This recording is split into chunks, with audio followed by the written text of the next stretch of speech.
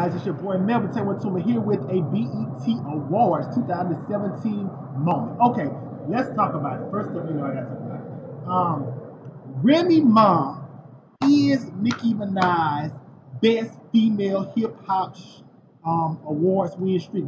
Nicki had won, like, I think 7 years in a row. This would have been the 8th if Nicki had won it, but Remy won it. I gotta say this: congratulations, Remy Ma. I think it's well deserved.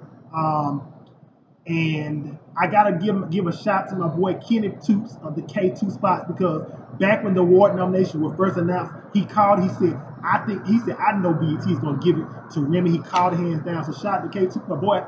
Much love, my boy. I love him. He's like a brother.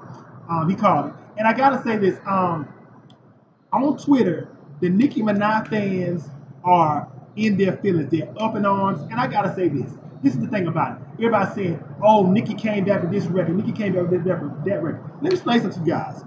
A lot of times when it comes to awards, it's not only about you dropping a record, it's about the impact you made.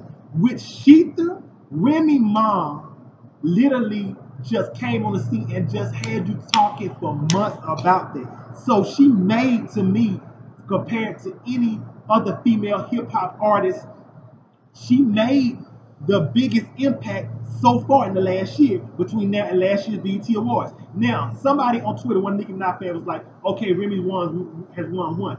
She got to win 7 more to catch up with Nicki Minaj. Okay, I'll give you that. Nicki Minaj still has way more awards than Remy. But the thing about it is, it's an award that Remy deserved. Remy deserved it. I'm glad she got it. Shout out to Remy Ma. She straight deserved it. Best female hip hop artist this year. And that's all I gotta say. She killed Sheetha. She just murdered things. Alright, like, subscribe, comment, and share. Love you, my loves. Have an awesome and beautiful, blessed day. Bye.